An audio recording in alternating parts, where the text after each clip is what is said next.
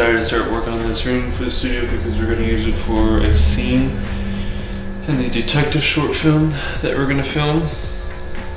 And we're going to make it white, you know, try to make it look like the interrogation room. Once that's done, my plan is to make that wall stay white.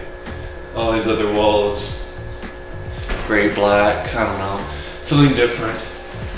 And then that white wall have my logo as a light up sign and maybe a bunch of different types of work of art this studio creates, like a script to a short film or a soundtrack to a short film or just something that's created in the sound studio or whatever.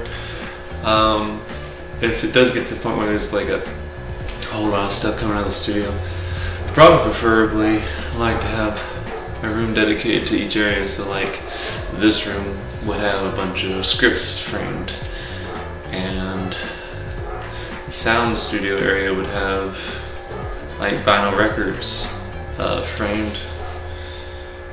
Nothing in the green screen room, that's just going to be straight up green screen. But maybe a DVD framed in the editing room of, you know, movies, you know.